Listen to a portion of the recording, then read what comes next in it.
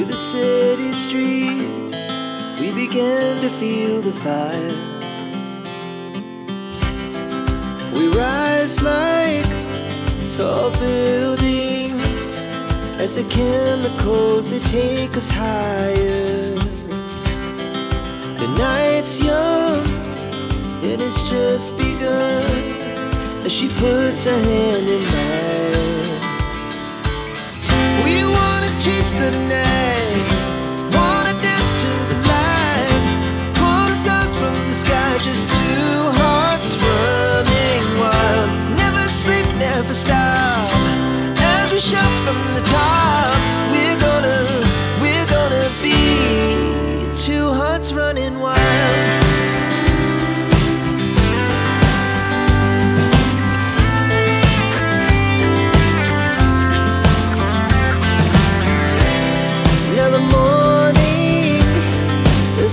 Afternoon, we lay awake in bed. It laughs so loud as the hours pass. We're gonna do it all again. We wanna chase the night, wanna dance to the light, pull the stars from the sky, just two hearts running wild. Never sleep, never stop, we shout from the top. We're gonna be, we're gonna be two hearts running wild.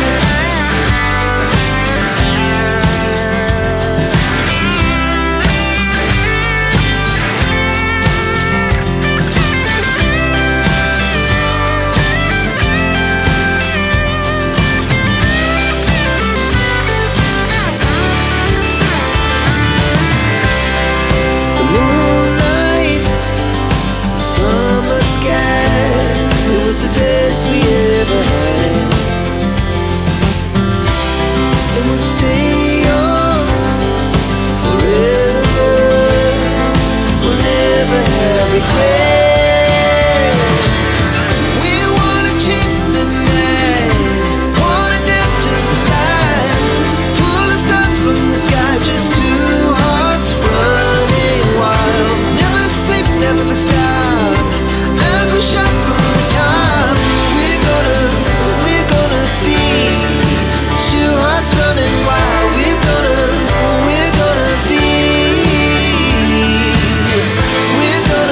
we're gonna be, two hearts running wild.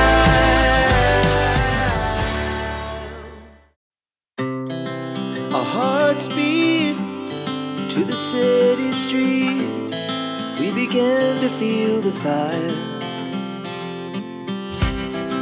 We rise like tall buildings as the chemicals, they take us higher. The night's young and it's just begun as she puts her hand in mine.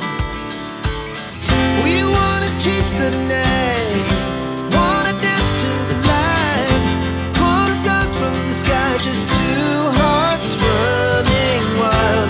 Never sleep, never stop, as we shout from the top. We're gonna be two hearts running wild.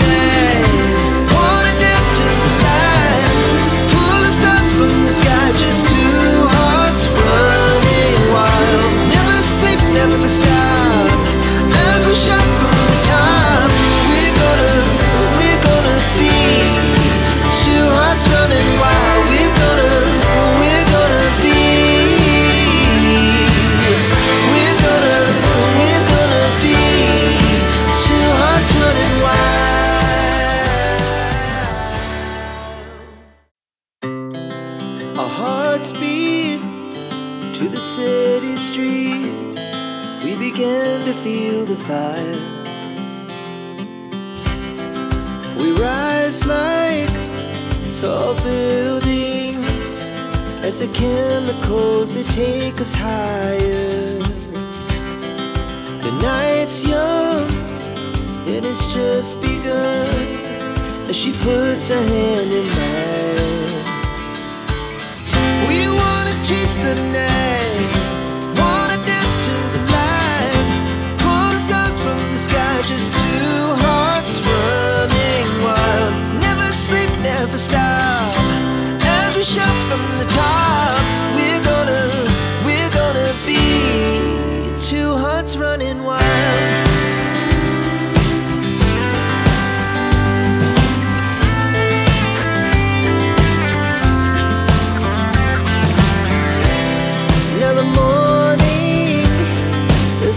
Afternoon, we lay awake in bed. The laugh so loud as the hours pass. We're gonna do it all again. We wanna chase the night, wanna dance to the light, pull the stars from the sky, just two hearts running wild. Never sleep, never stop, shout from the top. We're gonna be. We're gonna be two hearts running wild.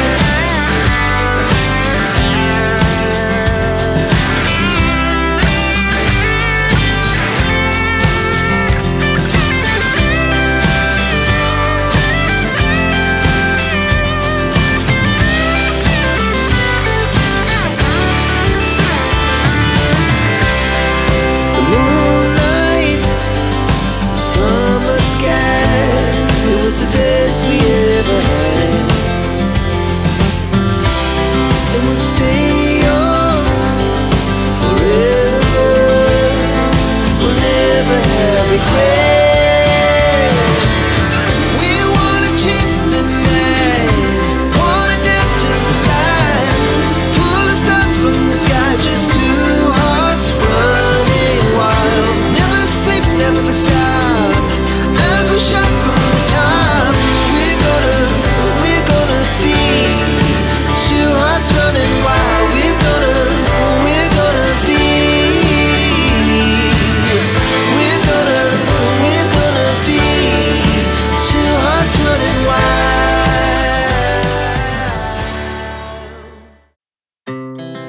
Our hearts beat to the city streets.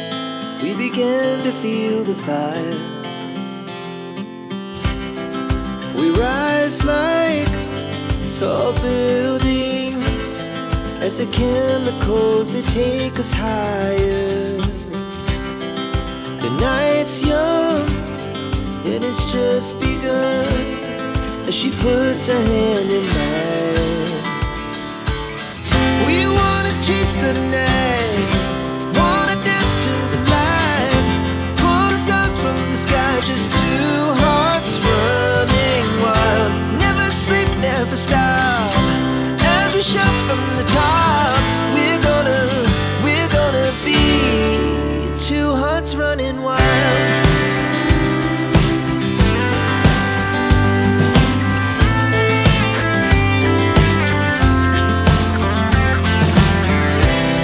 Now the morning is the afternoon, we lay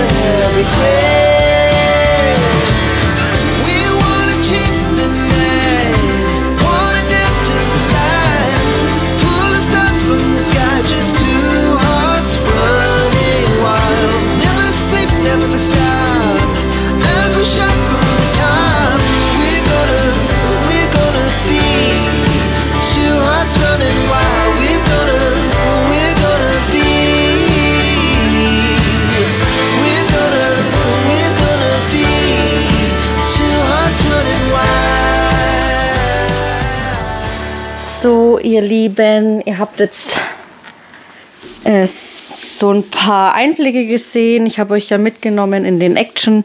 Ich konnte jetzt nicht durchgängig filmen, das war jetzt auch ein bisschen komisch. Ich bin noch extra früh gegangen, aber irgendwie war da trotzdem recht viel los. Deswegen fand ich es ein bisschen komisch, da jetzt die ganze Zeit zu filmen, wobei ich es da auch schon komisch fand, weil halt doch immer jemand irgendwo im Gang stand, dass ich da dann so ein paar Fotos oder so ein paar kurze Ausschnitte gefilmt habe.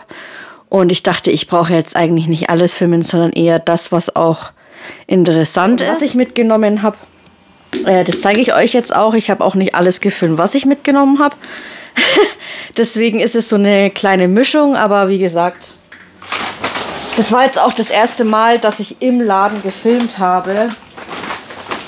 Und ich muss schon zugeben, das ist schon etwas komisch. Also der Hauptgrund, warum ich ja da jetzt nochmal hingegangen bin, war ja zum einen für die Schultüte, dass ich da eben noch was bekomme.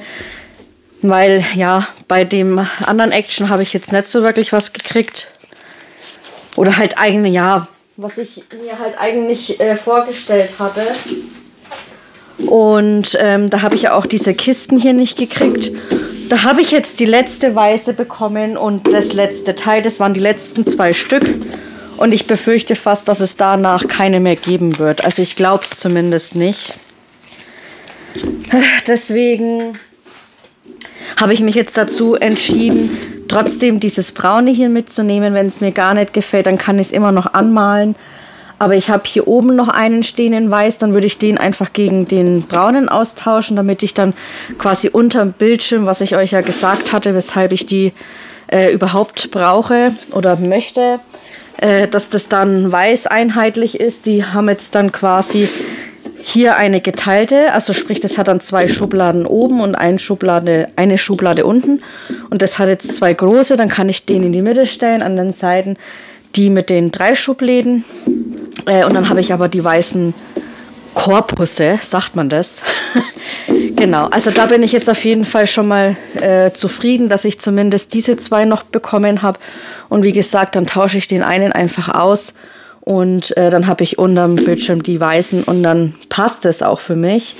Jetzt muss ich nur mal gucken, aber ich glaube, das muss ich auf nächsten Monat verschieben, dass ich mir jetzt eben noch diesen Halter bestellt. Das dauert jetzt noch eine Weile. Ich bin am Überlegen, ob ich dieses Teil, was ich jetzt ja für den Bildschirm unten drunter stehen habe, nicht schon mal wegpacke und die schon mal hinstelle und den Awal da drauf stelle. Aber der Bildschirmfuß ist halt tiefer. Und wenn das da drüber hinausragt, habe ich so ein bisschen Angst, dass es zu wackelig wird und mir dann irgendwie auch noch umkippt. Und so ein Bildschirm ist halt, ja, muss nicht unbedingt sein. Deswegen mal gucken, ob ich das jetzt mache oder nicht. Dann habe ich jetzt, ich habe es nochmal gesehen, die hatten noch sehr viele von diesen Teilen. Ich habe jetzt trotzdem nochmal einen mitgenommen. Ich weiß nicht, ob das so schlau war, aber die Idee, dass ich da jetzt meine ganzen Holzteile einsortiere, fand ich eigentlich schon. Jetzt wartet mal. Ach, das passt da natürlich wieder nicht rein. Ich habe jetzt nämlich auch gebraucht, da kann ich euch vielleicht mal einen kurzen Ausschnitt einblenden. Ich habe jetzt gebraucht, auch diesen Einsatz gekriegt für 15 € und neu kosten die ja 35. Also total verrückt. Nur für so einen lumberten Einsatz, für diese Kallax. Da habe ich jetzt dann meine Schneidebretter wunderschön jetzt einsortiert. Die fliegen nicht mehr rum. Wenn ich dann was rausziehe, dann kippt nicht alles um oder so, sondern dass jedes Schneidebrett hat sein eigenes Fach. Und dann habe ich noch Platz für so ein paar Rollen, wobei ich da nicht weiß, ob die da drin bleiben. Genau, und ich habe ja auch noch diese Figuren, also sprich wie so Mensch ärgere dich nicht Figuren, auch aus Holz. Und jetzt dachte ich mir, ich nehme das jetzt einfach nochmal mit und schau mal, ob ich da jetzt wirklich alles unterbekomme. Ansonsten hole ich mir vielleicht sogar nochmal einen. Aber ich finde es irgendwie praktischer, wenn die alle dann da drinnen sind und halt, du hast es halt dann einfach übersichtlicher und nicht alles in einer Kiste gemischt und musste ich dann durchwühlen, sondern dann kann ich weiß auf jeden Fall, dass ich so Füchsle habe oder Schmetterlinge oder halt eben diese Figuren. Da kann man ja auch wunderschön Engel draus machen zum Beispiel. Größere Sachen muss ich jetzt mal gucken, weil diese haben ja einmal dieses größere Fach auch. Wo ist es denn? Auf der anderen Seite dann? Ach nein. Ey, da muss man aber echt aufpassen, ne? Weil das ist jetzt auch schon wieder gebrochen hier. Und bei dem anderen, was ich in der Hand hatte, was vorne stand, das war hier oben schon gebrochen. Ach, ja, das ist halt jetzt wieder der Nachteil, wenn das so ein dünnes Plastik ist. Aber hier hat man ja diese größeren Fächer. Wenn das jetzt natürlich von der Höhe her nicht reinpasst, dann geht's halt leider nicht. Aber das sind ja meistens wirklich so Kleinzeug-Sachen. Und ich habe ja noch bei diesen Buchstaben auch noch diese Felder frei oder diese Fächer frei. Und da habe ich schon überlegt, ob ich da nicht die rein tue, was ich ja vorher noch gezeigt hatte. Diese hier mit diesem Scrabble. Dass ich das dann einfach mache. Und dann sind da die Buchstaben und Zahlen drin. Das passt dann. Und bei den anderen mache ich dann die ganzen anderen Sachen rein. Vielleicht nehme ich euch da auch mit. Und dann habe ich jetzt noch mitgenommen dieses Teil. Und das fand ich sehr, sehr schön. Da habe ich nochmal ein anderes. Das habe ich auch da in der Tüte, weil das kannst du jetzt richtig schön verwenden für so Deko-Geschichten. Jetzt zum Beispiel zu Ostern, was wir jetzt bald haben.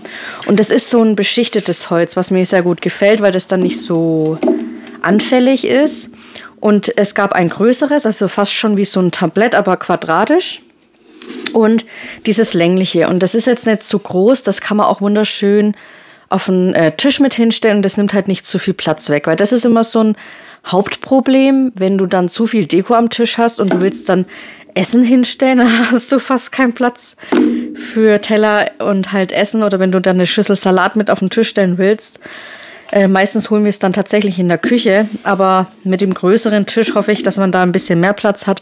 Aber ich möchte die Deko trotzdem klein halten und der Tisch wird weiß sein. Der ist leider immer noch nicht da, das nervt mich ein bisschen. Ich möchte das endlich schön machen. Jetzt haben wir helle Stühle, die habe ich jetzt schon bearbeitet und imprägniert. Da gibt es so ein Möbel-Imprägnierspray, wie bei Schuhen quasi, damit das so ein bisschen wie so eine Schicht, wenn du Wasser drauf machst, dann perlt es quasi ab. Und so soll es halt auch mit dem Schmutz sein, dass es nicht in die Fasern eindringt, sondern auf der Oberfläche bleibt und du das halt gut abwaschen kannst. Ich hoffe, die schauen nicht nach ein paar Wochen, Monaten, Jahren dann gleich wieder so verranzt aus, aber wir werden sehen. Ich bin gespannt. Ich bin sehr gespannt, aber wie gesagt, zur Deko möchte ich dann eben auch in dem Weiß belassen, weil das kannst du dann für die gewissen Jahreszeiten oder für die Saison dann immer schön dekorieren und hast dann nicht irgendwas Gebundenes, wenn dann ein Osterhase da drauf ist, kannst du es halt für Weihnachten nicht so gut verwenden. Deswegen mag ich solche neutralen Geschichten lieber. Aber es durfte trotzdem was zu Ostern mit, weil ich das trotzdem sehr schön fand. Und das eine kann man auch wunderbar auch so benutzen. Ich habe schon überlegt, ob ich das nicht benutze so als Fotohintergrund. Das gefällt mir eigentlich ganz gut. Da muss ich mal gucken. Ich brauche irgendeinen schönen Platz, wo ich Fotos machen kann. Mit einem schönen Hintergrund. Und ich habe keine Ahnung, wie ich es anstellen soll. Das schaut immer irgendwie nicht so toll aus. Ja. Aber da dachte ich entweder schön als Deko-Hintergrund, so für Fotos, weil das ist halt auch so ein Stoff, ne? Da brauchst du jetzt nicht großartig irgendwie was drauf machen. Muss ich mal gucken. Aber den hier fand ich jetzt auch richtig schön, diesen Hasenkopf. Und da wollte ich gerne was drauf plotten. Ja, das sind wieder Projekte. Ich hoffe, ich komme da baldmöglichst dazu, weil sonst bleibt sowas halt immer gerne liegen. Und dann habe ich entdeckt dieses Weiße für die Couch. Und das hatte ich jetzt schon echt häufig in der Hand. Aber das sind halt entweder braune gewesen oder schwarze oder keine Ahnung was. Und ja, ihr kennt mich, denke ich, jetzt mittlerweile schon ein bisschen, dass ich gerne alles immer so ein bisschen in einem Weißton haben möchte. Ja, und das hat halt jetzt natürlich wunderbar gepasst. Und das ist halt hier jetzt dieses Brett, die sich dann halt der Couch anpassen, ne? Dadurch, dass du halt hier diese, wie sagt man, Lamellen, sind das Lamellen hast. Die kleben jetzt hier wahrscheinlich noch ein bisschen aneinander. Und die sind halt dann so flexibel. Und dann kannst du die wunderschön über so eine Couchlehne packen. Wir haben zwar nur eine Couchlehne, aber manchmal macht man sich halt auf der Couch gemütlich und isst da. Das ist zwar nicht so ideal, aber manchmal hocke ich mich halt da an die Lehne ran und snack halt eine Kleinigkeit. Und wenn du dann eben eine geradere Fläche hast, ist es halt auch ein bisschen besser. Ich habe aber auch schon überlegt, ob ich das nicht für was anderes verwende. Für was weiß ich jetzt aber auch noch nicht. Weil eigentlich sind die ja sehr flexibel einsetzbar auch, ne? Muss man mal gucken. Aber jetzt in Weiß gefällt es mir doch sehr gut, deswegen habe ich es jetzt mal mitgenommen. Genau, das ist das. Und dann gab es eben auch noch mal so ein Tablett, das hat so eine leichte Erhöhung auch. Und das fand ich jetzt auch von der Form ganz schön, weil es halt nicht immer so 0815 rund oder eckig ist. Aber auch das hier ist in Weiß und eben auch dieses Beschichtete, wodurch das nicht so anfällig ist für Flecken und sowas. Und das kann man halt eigentlich auch wunderschön beplotten. Auch hier am Rand, dass man dann sagt, man macht das so einen Blumenkranz außenrum, dann ist es halt schon wieder mehr so für Frühling und so weiter gedacht. Aber mal gucken. Da, wenn das beschichtet ist, dann geht es schon wieder sehr schön ab. Wobei ich glaube, das kommt eher auf den Kleber, auf dem Etikett an. Mal schauen, wie das runtergeht. Naja, das reißt schon wieder. Das lasse ich gleich mal dran und mach's dann mit dem Föhn. Genau, also das hat mir auch sehr gut gefallen. Auch wieder als Deko für den Esstisch. Wobei, da muss ich jetzt mal gucken, ob das nicht sogar fast schon zu groß ist oder ob ich das nicht auch eher dann für Bilder verwende, dass ich dann sage, okay, ich packe mir da irgendwie so Steinchen. Ich habe mir hier noch so ein paar Steinchen weggelegt, weil ich habe ja einiges aussortiert und diese Steinchen habe ich jetzt noch behalten, damit man hier dann zum Beispiel irgendwas drunter legen kann, keine Ahnung, vielleicht so Moos oder sowas, dass es halt so ein bisschen grün ist und dann so ein paar Steinchen drauf und dann hat man so eine kleine Fläche, wo halt dekoriert ist und dann kann man da vielleicht ein paar schöne Bilder machen. Aber das muss ich alles mal testen, weil wenn du das jetzt nur so hast und auf dem Bild dann siehst, dann schaut es halt auch, manchmal ein bisschen komisch aus. Man braucht trotzdem einen gewissen Hintergrund trotzdem. Das kann ich jetzt zum Beispiel nicht hier auf dieser karierten Matte da machen, weil dann siehst du das trotzdem halt außenrum, ne? Ja, muss man mal schauen. Ich muss jetzt mal gucken, wie gesagt, ob das nicht zu groß ist dann für einen Tisch, damit es nicht wieder zu viel Platz wegnimmt, oder ich pack's ins Wohnzimmer, wobei, wenn da mal Kleine anfängt, ihr Zeug rüber zu transportieren und zu spielen, dann ist das eigentlich auch eher im Weg, als dass es nützt. Mal schauen. So, und wo ich auch Monate, ich weiß nicht, ob es schon 2 oder mehr Jahre sind, auf jeden Fall sehr, sehr viele Monate, habe ich diese Folie auf der Wunschliste gehabt und habe sie immer online gesehen, aber ich habe sie nie im Laden gesehen. Ich habe auch des Öfteren nachgefragt, ich habe immer wieder geguckt und ich habe sie auch nie aus der Wunschliste raus, weil das ist eigentlich was ich schon haben wollte. Und wenn du auf Amazon guckst, die sind halt einfach teuer. Und das sind so Window-Mirror-Film, das ist für, weil wir haben ja den Wintergarten hinten raus und wenn da die Sonne nahe knallt, dann ist es halt richtig heiß. Und das ist halt diese Spiegelfolie, damit es die Sonnenstrahlen abhält, aber du trotzdem nach außen schauen kannst. Das ist halt schon verdunkelt, also das ist jetzt nicht so, wie wenn du normal aus dem Fenster schaust, aber es soll halt die UV-Strahlen 90-95% vermindern und das klebt man quasi auf die Fenster drauf. Ich hoffe jetzt mal, dass die Breite ausreicht für ein Fenster. Das sind quasi so Flügeltüren, die dann nach außen so aufgehen und das sind 4 Stück und deswegen habe ich jetzt 4 von diesen Rollen mitgenommen. Ich hoffe, das reicht. Weil nur hinten raus haben wir eben dieses große Problem mit der Sonne, die geht hinten hoch und dann scheint sie halt echt bis Mittag oder fast noch drüber, weiß jetzt gar nicht. Und es wird schon echt richtig warm da hinten und ich hoffe einfach, dass das Abhilfe schafft. Spätestens im Frühling möchte ich das dann auch anbringen, dann müssen wir mal wieder Fenster putzen, das ist so furchtbar im Erdgeschoss. Die Fenster sind immer schwarz, eigentlich müsstest du jeden Monat die einmal putzen, weil da so viel Dreck einfach in der Luft ist und das setzt sich halt alles ab, aber du hast halt auch keinen, also wenn ich einmal im Jahr Fenster putze, das ist schon das höchste der Gefühle, weil im Winter habe ich keinen Bock, Fenster zu putzen, genauso wenig wie im Herbst. Und wenn du dann in Deutschland natürlich wieder die ganze Zeit das Regenwetter hast, dann ist es auch einfach zu kalt da, sich ans Fenster zu stellen und die zu putzen. Und das Einzige ist halt dann wirklich im späten Frühling, wenn es dann wirklich wärmer ist, dass man dann einfach putzen muss, weil sonst, ja, ist es halt einfach nicht mehr schön. Dann habe ich mitgenommen solche Duftkerzen. Das waren irgendwie die einzigen, die nach was gerochen haben, weiß ich nicht. Die riechen schon ganz gut. Aber die habe ich jetzt mitgenommen, weil ich nämlich diese kleinen Töpfchen nochmal mitgenommen habe. Und da dachte ich mir eben, ist es immer schön, das auch wieder als Vorrat da zu haben, als Geschenk, dass man das dann quasi mit anderen Dingen irgendwie so ein bisschen verpacken kann. Oder wenn man halt einfach nur eine Kleinigkeit mal verschenken möchte, dann kann man die eben auch wieder schön beplotten oder und halt dann gleich eine Kerze reinpacken. Kommt noch, also die ist jetzt in der anderen Tüte, deswegen mache ich jetzt erstmal die eine fertig.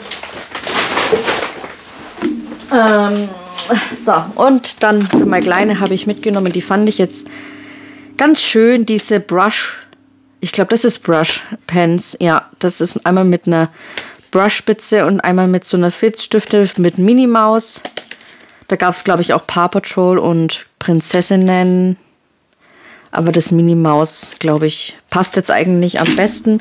Und dann eben, das kommt jetzt auch in die Schultüte. Ich glaube, das ist dann auch genug. Ich packe jetzt dann wirklich noch ein paar Süßigkeiten rein. Ich möchte ja eine Schultüte nähen. Ich hoffe, ich nehme euch da auch mit, wenn ich mich traue. Also das, ja, ist halt immer so Unsicherheit, ne?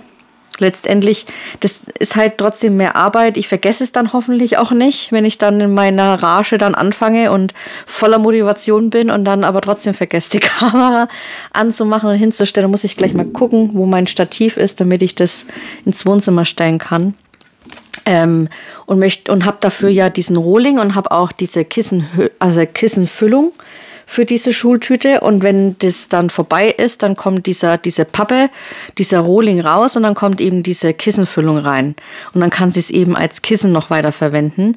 Da wurde ich inspiriert von meiner lieben Betty, die hat das nämlich für ihren Sohn gemacht und das fand ich so cool, dass ich das gerne auch machen möchte, denn wenn du was also ich hätte dann vielleicht was aus Pappe gemacht, aber das, ja, geht halt schneller kaputt, meiner Meinung nach. Dann reißt mal was, dann zerdrückst du so ein bisschen oder wenn da irgendwas Spitzeres ist, wie jetzt so ein Buch, dann macht es vielleicht ein Loch rein oder so. Und so ein Stoff ist ja doch ein bisschen robuster. Und wie gesagt, dass man das dann nicht irgendwo hinstellt oder hinhängt. Eine Schultüte, glaube ich, möchte man schon eine längere Zeit noch behalten, bevor man es dann vielleicht irgendwann doch mal entsorgt. Aber so kann sie es halt, wie gesagt, als Schmusekissen, und hat er dann eine richtig coole Größe auch, weiterverwenden. Und vielleicht, wer weiß, wie lange noch aufbewahren. Und da werde ich jetzt einfach mal diesen Pappe-Rohling nehmen, weil dann weiß ich ja schon mal, wie ich es befüllen kann und kann es eigentlich auch schon mal befüllen, weil letztendlich diese Pappe kommt ja dann, oder beziehungsweise das Genähte kommt ja einfach nur über die Pappe drüber.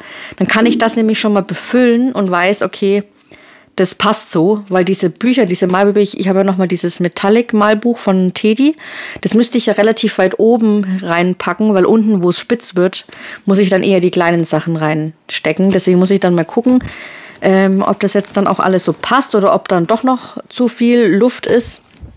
Aber ich glaube nicht. Ich glaube, das passt dann schon.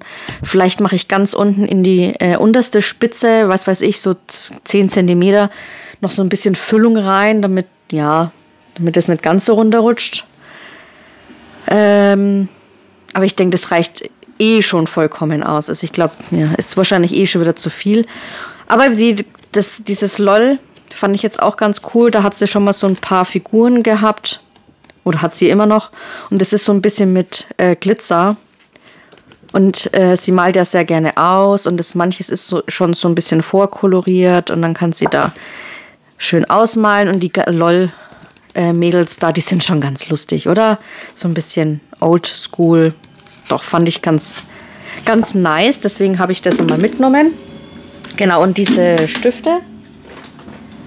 Und ich hatte meiner Kleinen ja schon dieses Art Journal mitgenommen. Und jetzt habe ich es auch nochmal mitgenommen. Ich weiß nur noch nicht, ob ich das für mich behalte oder ob ich daraus irgendwie ein Geschenk mache. Deswegen lasse ich das jetzt mal noch dran. Ich wollte euch bloß gerne eigentlich mal dieses Motiv zeigen, weil das finde ich doch ganz schön. Und das kannst du halt jetzt wieder entweder beplotten, dass du dann einen richtig schönen Schriftzug drauf machst, oder du gehst her und stempelst was, oder du kolorierst nur so 2 Blumen irgendwie, dass das so ein bisschen braun-schwarz ist und 1, 2 Blumen dann eben in Farbe, was dann so ein bisschen raussticht. Aber eigentlich sollte das ja die Person machen, die das Buch auch verwendet. Vielleicht würde ich es halt nur noch ein bisschen personalisieren oder gar nichts machen oder dann nur eine Verpackung oder ja, ich weiß es noch nicht. Wie gesagt, ob ich es für mich verwende, ob ich es eher verschenken möchte oder was auch immer. Aber meine Kleine, wie gesagt, hat dieses schon mit diesen bunten Flecken drauf. Also nicht Flecken, sondern halt solche bemalten Sachen. Genau. Dann habe ich mitgenommen, ich habe mich wirklich gezügelt und habe nur die mitgenommen, die mir richtig gut gefallen haben. Jetzt muss ich mal gucken, in welchem Ausschnitt ich das zeigen muss, weil die halt wieder eine gewisse Größe haben. Und zwar habe ich mich entschieden, dieses Set mitzunehmen mit den Häschen. Das ist alles so ein bisschen weiß gehalten. Richtig, richtig schön, meiner Meinung nach. Hier so ein bisschen noch in diesen Vintage-Farben, grün, rosa, altrosa. Also ich habe ja echt einen ganzen Ordner voll mit diesen Stickern und musste mich jetzt wirklich zügeln. Aber die 3 habe ich schon sehr schön empfunden, deswegen durfte das auch mit und auch nur einmal. Was sonst neige ich ja auch gerne mal dazu, etwas doppelt und dreifach mitzunehmen. Und diese Waldtiere hier auch wieder sehr, sehr süß mit dem Fuchsi, der auf dem Rücken liegt, und die Eichhörnchen. Eichhörnchen sind eben meine Lieblinge. Und hier nochmal Eichhörnchen und das musste einfach mit. Auch mit den Sukkulenten und mit den Blümchen, mit den Rosen, mit den Pfingstrosen, der Fuchs. Also ich liebe es einfach. Ich liebe diesen Stil, ich liebe die Machart, die Libelle, also richtig, richtig schön. Dann die Häschen hier oder der Hase, der Fuchs hier nochmal, der so ein bisschen rausschaut aus dem hohen Dickicht oder wie sagt man da, das Eichhörnchen, also richtig schön. Genau. Die durften mit und dann habe ich noch neue Blöcke gesehen. Ich hoffe, sie sind neu. Zumindest für mich waren sie neu, denn die letzten Male, als ich dort war, habe ich die nicht gesehen. Und auch in dem anderen Action, wo ich ja jetzt vor wenigen Tagen war, habe ich die auch nicht gesehen. Und schaut mal, das schreit doch richtig nach... jetzt muss ich das doch mal ein bisschen rutschen. Das schreit doch richtig nach Sommer, oder? Und bunt und Einhorn und so weiter. Also ich habe da auch ein paar Ausschnitte ja gezeigt gehabt, das habt ihr am Anfang gesehen, mit auch noch ein paar mehr Blöcke, aber dieses Vintage und so, das gefällt mir dann doch nicht so gut. Und dann die Smileys, also sowas ist halt echt kunterbunt. Und vor allem diese, oh, da fällt alles um, vor allem diese hier finde ich so toll, weil du die auch schön für Karten einfach nutzen kannst. Dann machst du dir einfach nochmal so einen Aufleger für hinten dran, damit das vielleicht noch so einen Rahmen hat, dann noch eine Karte drauf und fertig.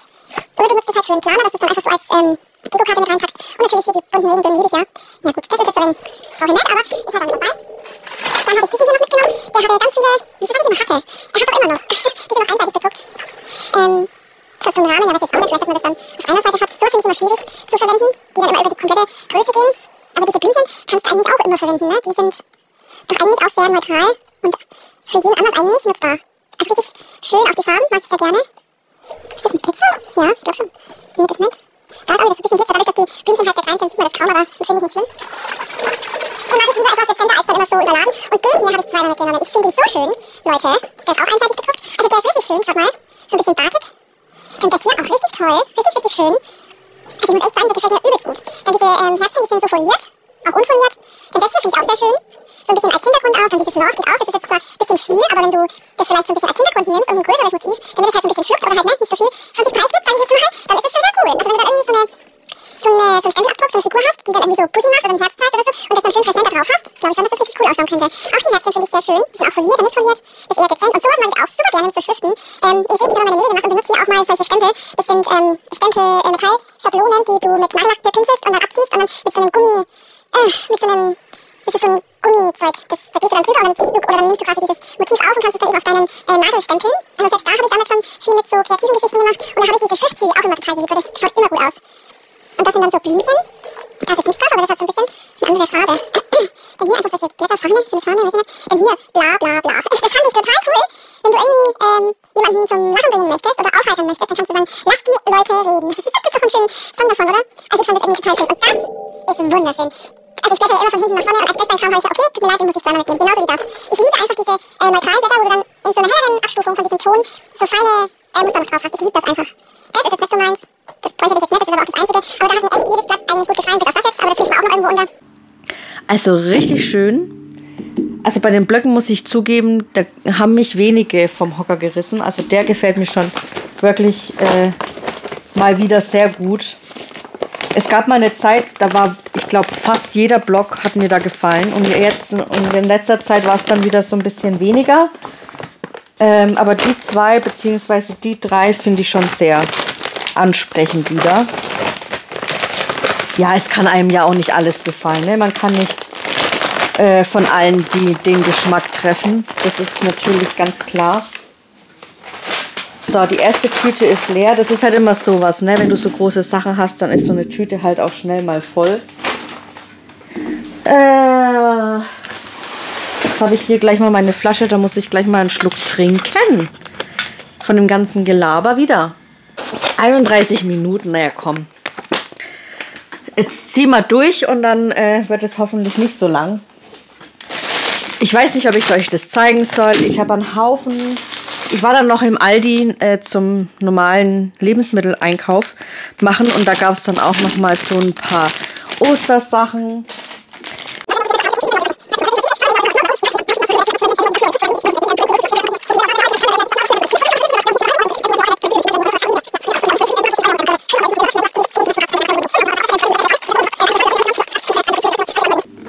Dann habe ich doch noch mal zugegriffen und zwar habe ich das vorher, glaube ich, gar nicht gesehen gehabt. Es ist mir zumindest nicht aufgefallen.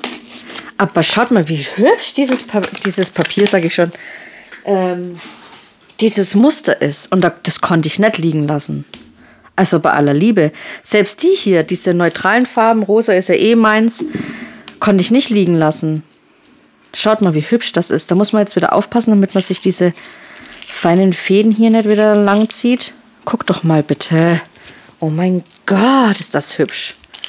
Ich finde es richtig hübsch. Ups, das war das Mikro. Schaut mal. Also richtig toll. Ja, freue ich mich schon. Aber das muss warten. Ich habe andere Prioritäten jetzt aktuell, die ich verfolge. Deswegen müssen die noch warten. Die anderen liegen noch hier an der Seite. Die werde ich dann auch gleich mit rübernehmen. Und auch das hier ist richtig schön. Wenn du das jetzt zum Beispiel für vorne hast und das für hinten zum Beispiel. Richtig toll. Richtig, richtig toll. Gefällt mir sehr gut. Dann den tollen langen Kassenzettel. Tun wir gleich mal weg. Genau, und hier sind jetzt auch die Döschen, ne, diese. Da habe ich jetzt wirklich nur eine Farbe mitgenommen, weil ich es eben neutral halten wollte. Die packe ich jetzt mal alle hier rein. Dann habe ich nochmal bekommen, habe ich euch ja gesagt, hätte ich mir eigentlich in den Popo beißen können, warum ich mir von denen nicht mehr mitgenommen habe. Aber die gab es nicht. Und das Problem hatte ich das letzte Mal auch schon, weshalb ich die Sorte gar nicht gesehen habe, weil es gab immer nur dieses Green Tea Fresh Cotton. Das riecht zwar auch gut, ne? Aber ich wollte unbedingt dieses andere nochmal. Und da habe ich nur noch eins gekriegt. Schaut. Und das ist nämlich ein helles und ein dunkles. Deswegen ist mir das vielleicht auch nicht aufgefallen. Oh, das riecht so gut. Ich weiß nicht, das erinnert mich einfach an so einen bestimmten Geruch. Ich weiß es nicht. Aber das eine, was ich da noch bekommen habe, habe ich auf jeden Fall mitgenommen. Und 3 von denen hier noch. Das andere hat mich nicht umgehauen. Dieses Rosane, da habe ich fast gar nichts gerochen. Vanille brauche ich nicht. Was gab es denn noch? So ein graues, ne? Was war denn das? Weiß ich nicht. Aber das hat mich auch nicht umgehauen. Aber die sind echt gut.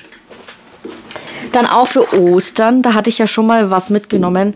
Solche Wachteleier, glaube ich, aus Kunststoff oder Plastik. Und die fand ich jetzt auch richtig, richtig schön. Das sind solche Eierhängerle. Also das sind quasi wie Weihnachtskugeln, nur so als Eiform. Und halt für Ostern natürlich. Wollte ich mal mit euch zusammen anschauen. Da gab es auch noch mal welche mit so weißen Blüten drin oder so Trockenblumen. Aber das Bunte hat mir einfach besser gefallen, weil das passt halt auch irgendwie besser zu Ostern, wenn es schön bunt ist. Und die fand ich richtig, ich finde sie gut. Ich finde sie ja immer noch schön. Und schaut mal, die schauen richtig hübsch aus. Da mit so ein bisschen Orange drin. Rosa, lila. Also richtig schön. Habe mir auch sehr gefreut. Also entweder man holt sich dann einfach so Palmkätzchen, glaube ich, nennt man die ja, mit diesen fluschigen und hängt sich die dann so ein bisschen hin. Oder an seine normalen Pflanzen kannst du ja auch trotzdem dekorieren. Ne? Da brauchst du ja jetzt nicht unbedingt wieder was besorgen, aber das ja, ist irgendwie in meinem Kopf so drin, dass das gut zu Ostern passt. Ach ja, genau. Das habe ich noch mitgenommen, das kommt auch noch in die Schultüte. Irgendwie hat es ganz gut gepasst, weil sie ja sich auch gerne mal so ein bisschen schminkt. Nicht nur mal ein bisschen, sondern sie hat sich schon mal sehr doll geschminkt. Da hat sie fast schon ausgesehen wie so ein Clown. Aber es soll ja Spaß machen. Es soll ja nicht irgendwie Kosmetik sein in dem Sinne, sondern halt auch so ein bisschen sich erfinden. Ne? Das habe ich aber auch nochmal für mich mitgenommen, weil ich das so süß fand mit dem Regenbogen. Muss ich mal gucken, wie stark diese Farbe ist. Ich war echt am Überlegen, weil es gab ja auch noch solche Lipbalsam, was ich, glaube ich, für sie besser gefunden hätte. Aber gut, dann dachte ich mir, komm, lässt es mal krachen. Und auch diese hier habe ich mitgenommen, die sind aus Porzellan. Da muss ich mal gucken in meinem kleinen Schränkchen hier. Da habe ich, glaube ich, nämlich auch noch so ein paar vereinzelte Ostersachen. Weil meine Mama hat mir auch mal so ein Körbchen gemacht. Und da habe ich diese Figur natürlich aufgehoben. Aber das war so echtes Moos, das habe ich dann weg. Und genau, da muss ich dann mal schauen, was da noch da ist. Aber solche Sachen kannst du halt jetzt zum Beispiel hier in dieses Kästchen richtig schön mit dekorieren. Das tue ich, glaube ich, gleich mal raus. Und die Häschen, schaut mal, wie süß. Richtig süß, richtig, richtig süß. Jetzt könnte man zum Beispiel sagen, man beplottet das noch, aber ich möchte das eher neutral halten.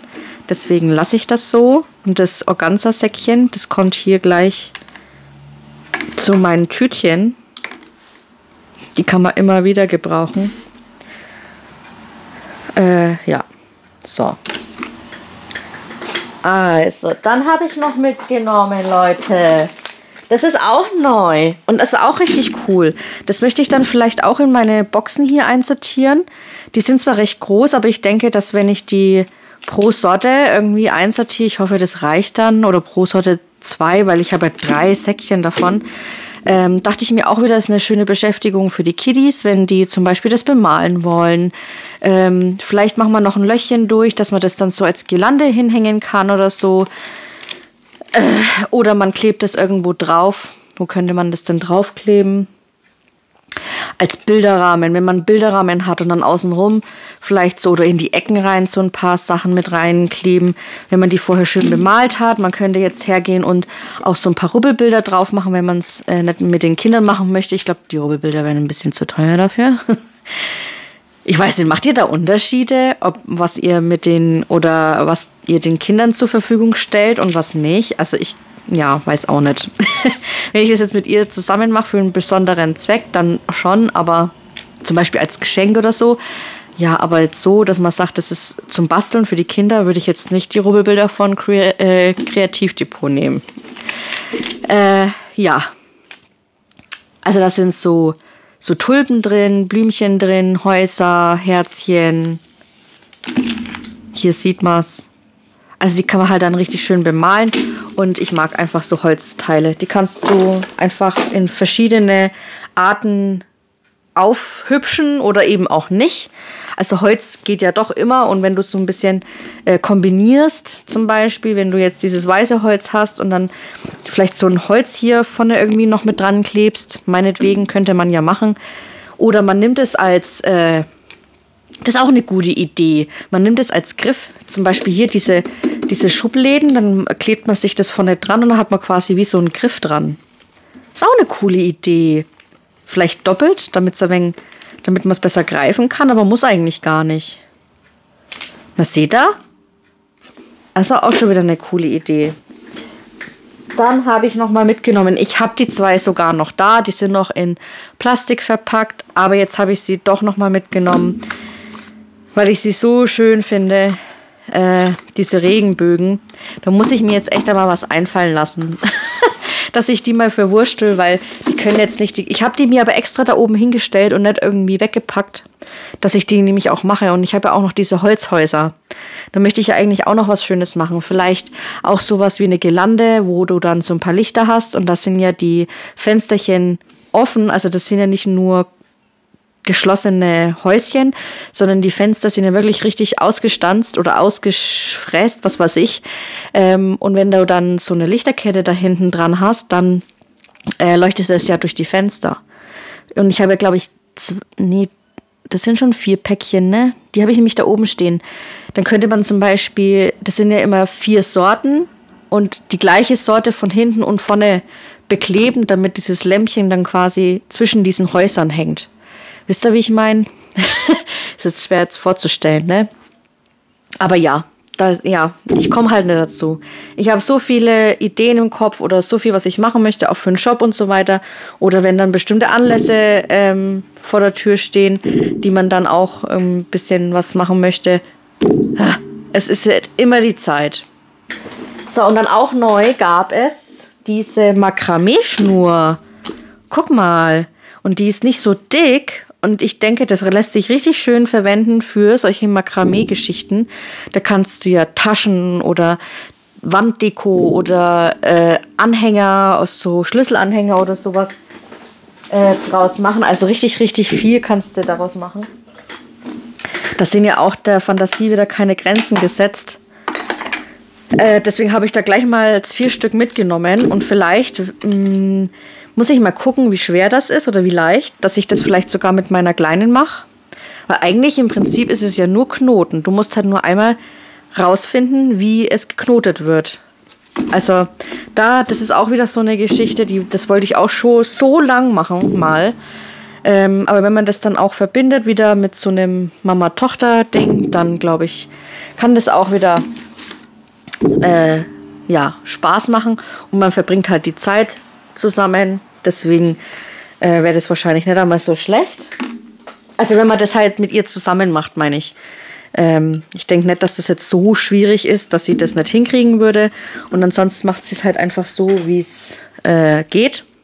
Dann auch entdeckt bei der Osterabteilung, das habe ich ja gezeigt.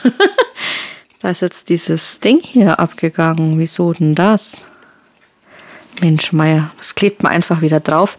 Aber die fand ich jetzt auch total süß. Die kriegt, glaube ich, direkt mal Kleine zum Dekorieren, damit sie sich das da irgendwo hinhängen kann in ihrem Zimmer. Die fand ich richtig süß. Das muss ich dann gleich mal kleben, damit das hier nicht abgeht. Das ist so eine kleine Biene als Ei. Guck mal. Süß, oder? Also ich fand die irgendwie total goldig. Und dann hier dieses Küken fand ich auch total süß. Ja, weiß auch nicht. Die Hasen, das ist halt wieder so typisch. Deswegen habe ich mich jetzt eher für die 2 entschieden. Und ich fand die einfach total niedlich. Ja, kriegt mal Kleine. Und das hier fand ich eben auch sehr schön, weil du hier im Inneren noch so ein bisschen was dekorieren kannst. Da könntest du jetzt zum Beispiel hier so ein bisschen Gras oder halt so künstliches Gras oder wie auch immer reinpacken und dann das Häschen hier so reinstellen. Und dann hast du auch wieder eine schöne Deko. Muss ich mal gucken, wie ich das mache. Aber ich fand das so toll und das Gelb hat mich sehr angesprochen. Das ist so richtig schön Frühling, finde ich. So, jetzt haben wir bald keinen Platz mehr hier. Dann fürs Wohnzimmer, weil ich ja eben gesagt habe, ich mag es sehr gerne, Kerzen anzumachen. Nicht eben, das war nicht eben, das war beim letzten Video, Entschuldigung. Da hatte ich es ja mit den Kerzen, ne? Und das fand ich sehr toll, weil wenn du diese Kerze anhast, dann der Schatten wirft sich ja dann mit diesem Gitter. Deswegen dachte ich, das könnte eine richtig coole Atmosphäre geben, wenn das halt dieses Gitter dann so leuchtet. Wisst ihr, wie ich meine? Ich fand die sehr ansprechend. Das ist dann nochmal so ein bisschen auch geschützter, ne, weil das halt nicht ganz offen steht, sondern die Kerze dann da im Inneren ist. Und so ein Weiß passt halt auch überall hin. Für den Esstisch hatte ich ja schon mal diese Ständer mitgenommen. Also das ist dann nicht für Teelichter, sondern für diese Stabkerzen. Und da möchte ich ja auch mal ein bisschen was gestalten mit Kerzen mehr, weil das ist ja auch eigentlich schnell gemacht. Dann habe ich entdeckt diese Behälter, die habe ich nicht entdeckt. Die standen da und haben gesagt, hier bin ich. Die gibt es nämlich auch in klein, die habe ich nämlich schon. Für meine Kleine als auch für mich. Aber jetzt habe ich die in groß entdeckt. Ich habe es wieder entdeckt, Leute. Genauso wie diese hier. Jetzt muss ich mal gucken. Ja, toll. Jetzt ist das wieder eine andere Farbe. Ich kann mir das nie merken. Es gibt diese nämlich gerade im Angebot und ich dachte, das wäre diese Farbe gewesen. Jetzt ist es aber mehr so ein Türkis und das ist eher so ein Khaki. Und ich hatte davon schon so ein Hellblau und ich glaube auch so ein Grau oder so. Aber die lassen sich auch echt für viele Sachen einsetzen. Da muss ich jetzt mal gucken, weil hier an meinem Packtisch habe ich jetzt nämlich auch einfach frei, ob ich das nicht da verwende.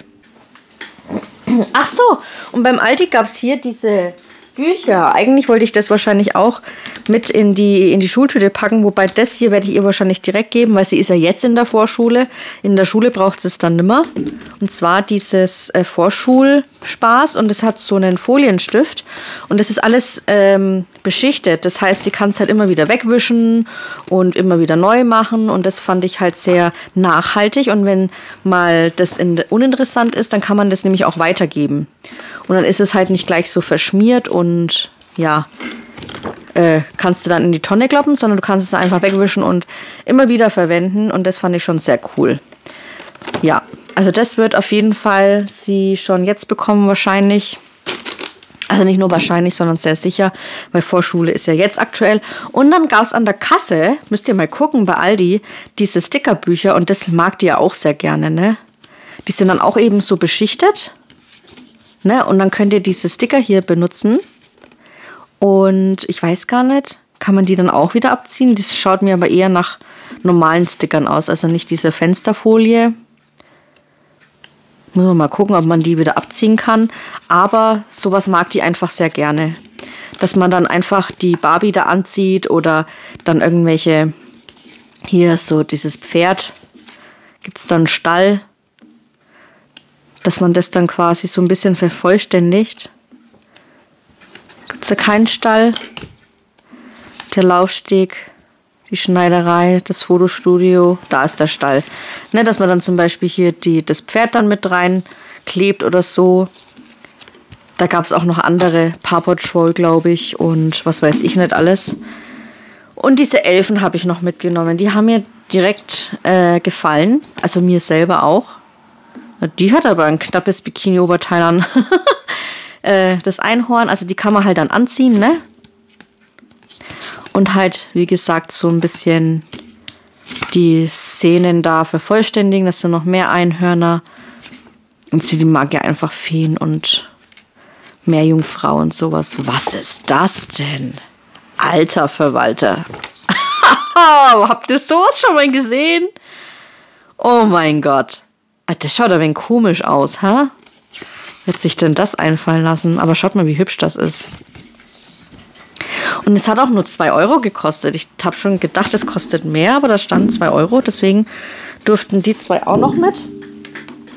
Und da war ich jetzt auch etwas erstaunt, weil ich glaube, ist auch eine richtig coole Idee. Es gibt doch diese Saugnäpfe, die du zum Beispiel für das Lineal nehmen kannst von der Nähmaschine, sage ich schon, zum dieses Patchwork-Lineal. Das ist ja immer recht groß. Und ich mit meinen Kunstnägeln, wenn das dann irgendwie am Tisch liegt oder so, dann kann ich das immer nicht greifen. Das ist total bescheuert. Das ist genauso wie wenn du eine Münze aufheben willst. Das funktioniert nicht immer so gut. Auf jeden Fall wollte ich mir dann immer mal so einen Saugnapf mitnehmen, aber die fand ich immer zu teuer. Und jetzt gab es das hier. Das benutzt man, glaube ich, eher so für Glas. Und das möchte ich jetzt dann direkt mal ausprobieren. Vielleicht nehme ich euch da dann gleich mal mit. Das kannst du nämlich auch so dran saugen, ne? Und dann zieht sich das so fest fürs Lineal, damit du das einfach besser greifen kannst. Ich fand das eine coole Idee. Ist ist zwar ein bisschen groß, aber das Lineal selber ist ja auch recht groß, ne?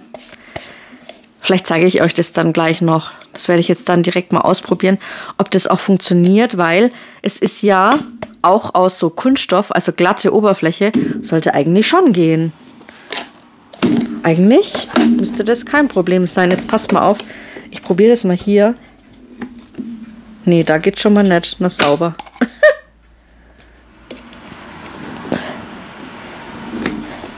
Oh Mann. Oder muss man das nach unten ziehen? Nee, weil dann ist es ja locker. Ist das nicht glatt genug? Oh Gott, ich hoffe, das geht, Leute. Bitte. Das geht auch nicht. Wir probieren es jetzt dann gleich mal mit dem Lineal. Weil da muss es gehen und nicht nur hier, sondern am Lineal und weh, das geht nicht. Dann beißen wir aber in den Hintern, das sage ich euch. Ach ja, jetzt fällt es mal wieder ein. Ich habe diese kleinen Päckle gesehen. Die habe ich meiner Kleinen noch mitgenommen. Die fand ich ganz süß. Und das sind halt gerade so kleine Sachen, ne, die du halt schön unten in die Schultüte mit reinpacken kannst. Und die benutzt sie auch ganz, ganz viel. Ich habe zwar ganz viel Washi-Tape da gehabt, die ich aussortiert habe. Aber tatsächlich war jetzt vor kurzem jemand auf Kleinanzeigen, die alle Washis genommen hat.